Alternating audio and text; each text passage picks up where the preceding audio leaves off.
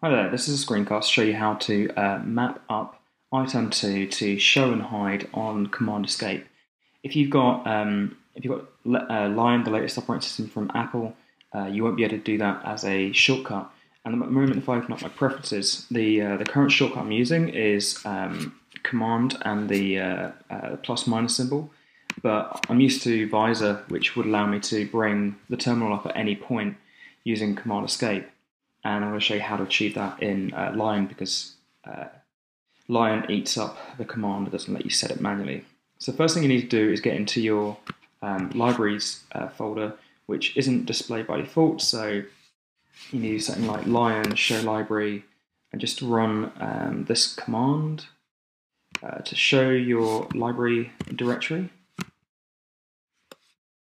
Okay, and I'm going to close iterm2 because I'm going to go and edit my preferences. So in library, go into preferences, and if you look for com.google code iterm2, you'll find the plist file, and inside of there, what you need to look for is the hotkey char, and further down is the hotkey code.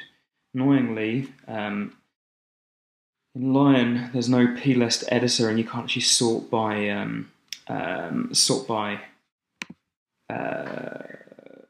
the key column. So you need to change the hotkey char to 57.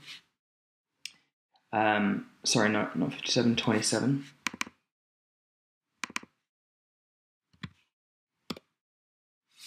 And you need to change the hotkey code to 53. Okay, so save that, quit out, and then just fire up iterm again.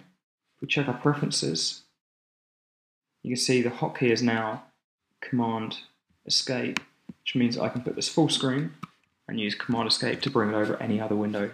And I've got a visor-like functionality again. Cheers for watching.